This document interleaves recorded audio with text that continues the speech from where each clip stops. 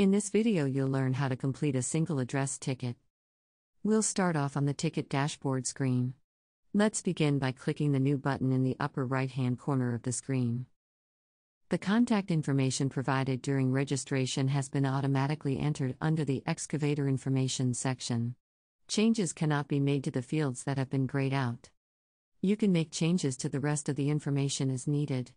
Fill in a fax number if you have one, your callback hours, and a cell phone. The field contact is the person utility companies will contact when they have questions about your job or the dig site. Your name, along with the phone number you registered with, are automatically entered. If you need utilities to contact someone else, enter a first and last name, select the contact method from the drop-down icon, and enter the required information. The working for field is for whom the work is being done. Enter your first and last name or type self. Enter the type of work you are doing. For example, installing a fence or irrigation, building a pool, or landscaping. If you have a subcontractor you would like to add to your ticket, click on the Add Remove Subcontractors link. Click Create New. Enter the required information. And click Add. Then click Close. Remember, the subcontractor field is not required, and anyone digging should have their own locate ticket. Before moving forward, there are help links located at the top right-hand corner of each section.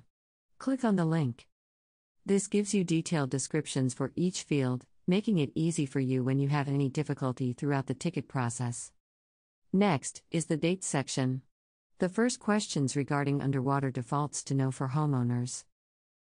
Now, you'll be asked to enter the date and time you plan to start working.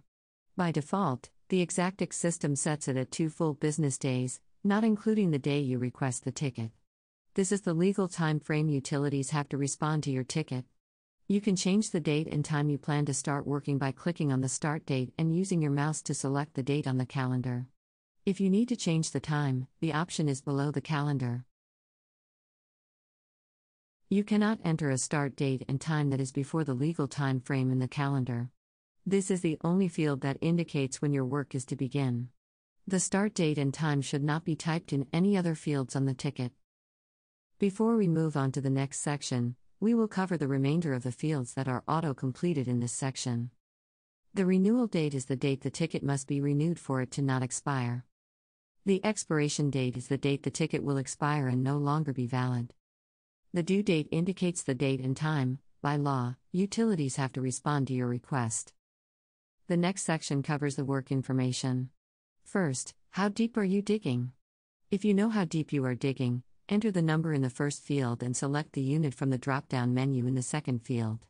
Units are feet, inches, yards, centimeters, meters, and unknown.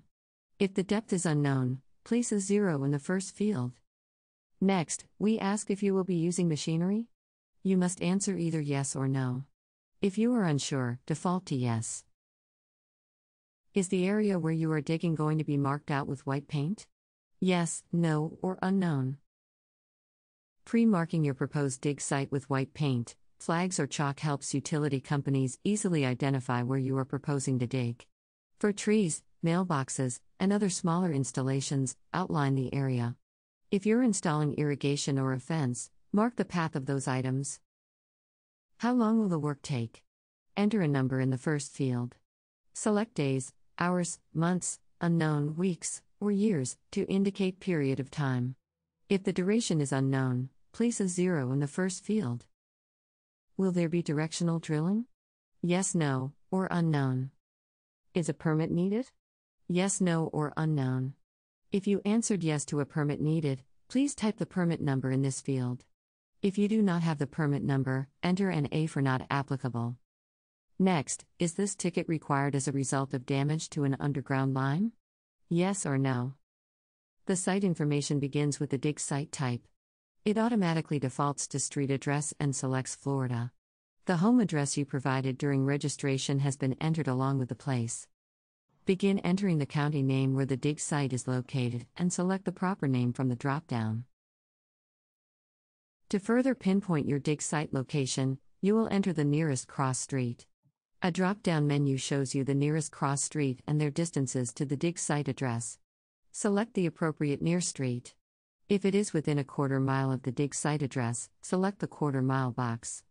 If farther, skip the checkbox and add the approximate distance into the how far field. If the dig site address does not result in a drop-down list of nearest cross streets, then you will need to enter it manually. Enter the name of the community if it applies and then the lot number if you have it. The next field is where the digging will take place. Select all that apply. Use the remarks section to give the locator information, making it easier to access your dig site. Examples may include a gate code, directions, or a dog in the backyard. If what is included in the checkboxes is not sufficient and/or not enough information to explain where you are working, place your ticket in incomplete. This process will be covered shortly. The header section is a short phrase to catch the immediate attention of the receiving party or member utility. This field is not a required field and may not be viewed or processed by the utility locators. If you do not have any information to place in the header, then leave the field blank. You're not quite ready to select released yet. The map on the right should look like this. The area shown in blue is the parcel data. It determines the utilities to be notified. The roadway highlighted in red indicates the nearest intersecting street. Instances when parcel data is not available, the area shown in blue is the address range and it determines the utilities to be notified. New developments less than 2 years old can generate the street not found message. When this happens, choose the option for incomplete. Then contact 811 and select option 1 to have one of our agents complete manual mapping of the location. Use incomplete when the checkboxes are not sufficient to cover the area where you are digging as mentioned earlier. Verify that all information is correct. Then click Released at the top right-hand corner of the screen. If at any time before you complete your ticket, you want to cancel the request, click on the Abort Discard button in the same location. After clicking Released, you will see a list of member utilities we notify with underground facilities near your dig site.